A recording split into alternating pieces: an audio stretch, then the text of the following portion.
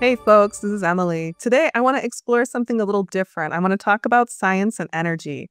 I think too much of the conversation about our human future focuses on what we're likely to lose and not enough about what we can save, what we could have. Focusing on points where you could make a stand. That's the kind of thinking you want if you like working the edges of a problem. And you all know there's few things that I enjoy more than that. So let's talk about a low energy future. It's obviously a certain amount of silliness for me to talk with you about a low energy future because I make my living doing video work. Energetically expensive, right? And while I can offset that energy use somewhat with my weird low consumption, always be gardening lifestyle, if we were to experience a significant tech collapsing event, I got scary news for you. Banks were around before computers, and probably banks are still going to be coming after mortgage payments, even if their current systems crash out. I mean, financial institutions usually do pull themselves back together. It's happened before. So like many people who work online, this made me think, how am I going to support my family if all these systems go down? I want to tell you about my hilarious plan. Maybe you saw in my last video, we're doing some visioning work, organizational visioning work with AR, which has been really cool. And that process has inspired me to share some of my real big pivot thinking beyond anything resembling what my work with AR looks like today. Let's check out some books from my library. So these are a couple of my favorite volumes in my collection. Let me show you the inside. So these are a couple of volumes from 1890. And as you can see in this frontispiece here, they're a reprint and expansion of an 1885 publication. Don't worry, I have modern stuff too. I took this picture before I started filming because my basic medical microbiology textbook is the perfect thickness. It's a structural part of my set, part of my daily life. But back to the old stuff. Let's talk a little about what science was like back then, because I think this is a fun way to look at science and technology differently. A lot of us, when we think about being dropped 150 years in the past, maybe we got some steampunk fantasies going on, right? Kind of a fantasy focus on technology rather than science. And a lot of our future visioning is also about technology rather than science. I hear from many people who, like me, work on screens, and by and large, let's admit, as a group, we're really stuck in the bargaining stage of grief. We're like, maybe I'm going to be able to be online for 4 hours a day. I'm still going to get the dopamine hit. Maybe I'll still be scrolling while I'm on the electric train. I'm going to be okay. I don't know, folks. I mean, maybe. I like a nice cable car situation. We used to have a surprisingly robust electric train system growing in this country in the late 1800s. Cable cars and then electric streetcars were widely used for urban transportation well before 1900, before the budding automobile industry intentionally destroyed the systems we all wish we had today. But again, that's technology, and it's time to talk about something different. I don't hear a lot of people talking about biology and medicine in people's fantasies of the past or the future. I mostly hear a thread of true fear in people's voices as they wonder what will happen to them when they can't get their insulin and when that day might be. And people wonder how many people they love they're going to lose. The fear in the heart of a world where, once again, any untreated injury could cause a life-threatening bacterial infection, and there are no longer any antibiotics available. I want to talk with you and raise a serious possibility. We might very well be able to keep more medical science than you might think in a low-energy future, because there are really not quite technology, many of the things we would miss the most. At their core, they come from living things. They are biology. In these sweet color plates, I think they're so cool. You can see clear demonstrations of many of the techniques used in microbiology labs today. You can see that many of these plates are very familiar to the contemporary microbiology student. They're foundational. The core late 1800s microbiology techniques, the golden age techniques we call them, were not designed in a world with any disposable plastics. They were not designed in a world with any computers. They are techniques we could carry forward into a low-energy future in many forms. Let's get practical. When we think about how insulin is produced today, it's a ton of plastic, right? The strain of bacteria that has been altered to produce insulin does not need to be maintained in plastic. The process of continuing to cultivate this strain and purify the insulin it produces could be done in glass. And I don't think you'd even need a minus 80°C freezer, which is one of the key tools of modern microbiology, and probably up there on the energetically expensive scale. You would need refrigeration, but low energy refrigeration is not an impossible problem. I got to spend many years playing in the lab. I was in the lab 20 to 60 hours a week from when I was 14 to when I was 24. You want to talk about my lifetime contribution to plastic waste? It's huge, but I learned a lot of things. I'm not prepared to make insulin today, but there is a feasible process, a low energy process. And if I needed to make a big pivot, whole different world pivot, I'm confident I could run the best little antibiotics workshop in the county. I think that penicillin, it's basic. Some people are dangerously allergic to penicillin. The drug does not treat all infections, but it's easy to get rolling. I'll tell you how to do the first steps in the end credits. All of the work to do that could be done in glass without modern high energy techniques. I like to keep some agar around because access to that material was a real game changer. One of the most exciting and untold East meets West stories in science. For most microbiology uses, agar is so much better than gelatin for stabilizing growth media. When we think about the history of science, the guts and bones of modern chemistry and microbiology, I think it's worth imagining deeply what can be accomplished, what we could carry with us. Look at science and medicine in 1925. Go back 100 years. At that point, we were already past the first human treatments with insulin. We had already begun using and producing antitoxins to save lives. This was like a miracle at the time, that anyone should receive treatment that allowed them to survive lockjaw. The early antibiotics didn't require any more technology than was present 100 years ago. They just needed their moment to arrive.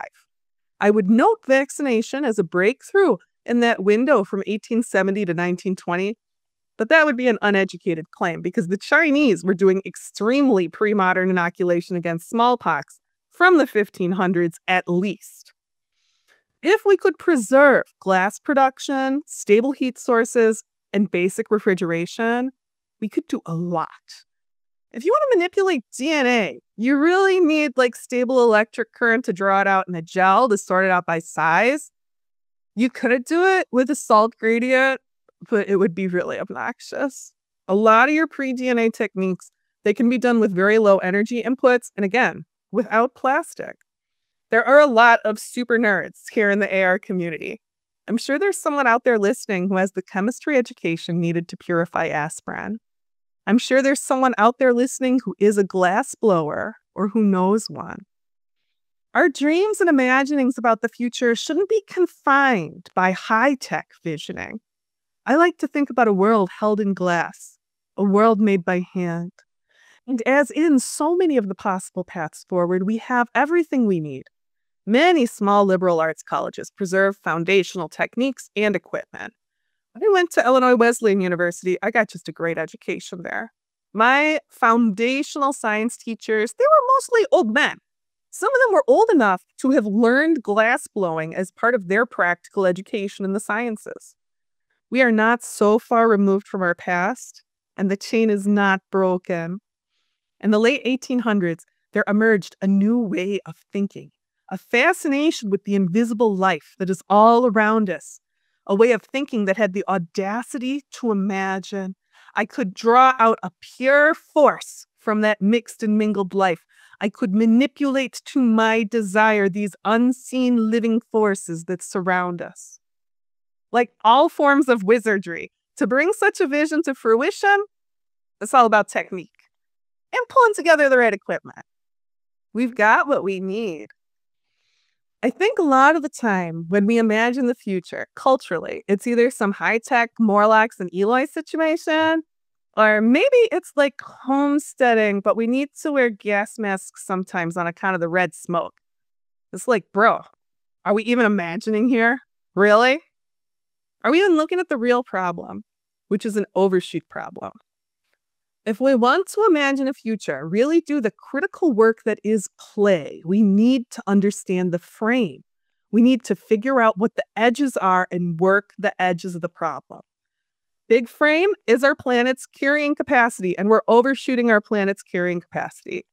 The future we need is one where we drop energy consumption substantially and engage in deep regenerative work. Leaving the land alone is not enough. We need to be planting, assisting in landscape transformation, helping living things find new homes, learn which incoming species could make good community members and which should be guarded against. We will have less stuff. There will be less speed. In a future where we thread the needle, where we slow this freight train down fast enough that a lot of the parts remain salvageable when we hit the wall. What can we build from that place? In other times of civilizational collapse, the things people considered most generationally upsetting were the loss of skills. People forgot how to make dyes they really liked. They forgot how to make batteries, and then they spent centuries having fights about if they ever really could make batteries or not. I like to save seeds. I also like to save knowledge and skills and the means to pass them on. When I ask you to think about what you could save, I hope you hear me that this is also a question of what can we give. Our culture tells so many stories about things we cannot do. Stories that say, I'm not the right kind of person to do this or that. I need permission to do this thing I dream of. No one is telling me I'm the adult in the room, so I must not be. These stories are false. There's false stories. When I was a girl, I asked for a microscope for the holidays. I had a fascination with the unseen world from very early on. What happened was my brother got a microscope, which I was not allowed to use, and I was told that no one would marry me if I kept on the way I am. That is a true story, and it's the kind of story many of us had experienced, a story which instills false beliefs about ourselves. We can let those go, my friends. We who would be ancestors, let us tell new stories which begin in new thinking. Thinking not, what will I lose? Thinking, what can I save? What can I pass on? What can I give to a community? I'm going to level with you too. As I've said many times before on this channel, I'm not a person who's going to survive without a community, because I'm essentially rather delicate and fancy. But I've got good stuff to contribute, and I can do a lot of my best tricks in a society that supports a certain degree of complexity. When I imagine the future, I imagine there's a lot of work to be done. A world made by hand is a lot of work. And those who live in this future will do many kinds of work. Everyone will labor to their ability. Everyone will have a craft, a skill, a trade. Some of us today live on the edges of living cultures where people, regular everyday people, make music and art and sing. And I think that is something that is critical to bring forward. Well, I freely agree this is getting pretty weird, which is a sign of good imagining. I have to say I could lose a lot myself and still be happy if I could do good work and fuss around in gardens and sing. I want a future where we got started thinking about these problems now in a different way. What we could have will we get out of overshoot. Everyone who is paying attention is seeing information quality deteriorate month by month. Many modern foraging, and I hear especially mushroom foraging books, have been created using AI tools. They contain sometimes false, sometimes dangerously false information. We have lived in the information age. We are entering the disinformation age. To look for the information we need, we would be wise to take a step back. To look backwards, look to older books. We will see a growing skepticism towards information of any kind as our society drinks from the fire hose of increasing misinformation of all kinds. I think that makes this an important time to identify high-quality sources of information, to preserve, and to transmit. It is inarguably weird to spend time daydreaming about your mad scientist career pivot. But I don't know, folks, that's how things get done, is by dreaming about them. I'd love to see in the comments your vision about what we could have, what energy use you would like to prioritize in a low-energy future. Everyone, I really hope we can come together on washing machines, like Fingers crossed. Community laundry. You don't have to believe to play. Play is important for mammals. It's seriously an acceptable behavior, even in mature humans. Thanks for spending some time with me doing something different. I'm doing my best to dream and to live, and the reality that we're in a tipping point. There's a deep teaching I keep coming back to in my mind this week, that life is a narrow bridge, and the important thing is not to be afraid. I think always about how some people do freak out more hearing this teaching because what if the bridge is all there is? All the more reason, I think, to look around, to make the most of the situation. Many of us here in the AR community, we have something special to give. I want to be ready to give, and I thank you for getting ready with me. I'll look forward to talking with you all again soon. All right, now it's the credits. Let's make antibiotics. AR community, this is the special way I'm going to say thank you on this end cap. First off, a big thank you to our donors, our volunteers, everyone spreading the word online, and everyone doing the work on the ground. Okay, let's go. Do you know what the mold that produces penicillin looks like? It's blue. It's fuzzy. It naturally colonizes bread in many climates, and it'll create a radius of growth inhibition on a plate. I.e., if you get it growing on like a petri dish, make a little plate of microbe food, this mold will push penicillin out into the plate as it grows. A kid licking snacks to lay a claim. There will be a ring around the mold where no bacteria grow. This blue mold has been recognized as medicinally powerful for a long, long time. People used to put blue moldy bread in a poultice and put it on wounds. Probably worked. But with a little science, we can do a step better than rubbing suspicious bread into our open wounds. Using basic plating techniques, it's pretty easy to separate the mold that produces penicillin and produce a pure culture. A mold is widespread. It's in like most indoor air. It grows at pretty normal temperatures, it likes to eat carbs, and it likes to kill bacteria. Put all that together, what it means is that this cutie is easy to grow and will kind of help you out with the isolation part of the job. So just imagine, instead of treating what is probably a painful infected injury with gross moldy bread, which may I remind you that old bread is often spiky and hard, with only a pinch of science, you could lay a pure culture on those wounds. Not only is this mold soft, fuzzy, and not interested in eating your flesh, using a pure culture instead of gross bread would totally minimize your chance of secondary wound infection. To purify the medicine so we can get a step beyond slapping mold on ourselves, we're going to need some more steps and more equipment. But I bet you can remember how to get this far. Watch a few videos on basic plating techniques for pure culture. That's the biggest skill you need. I've taught hundreds of people how to do those techniques. They're easy, they're fun.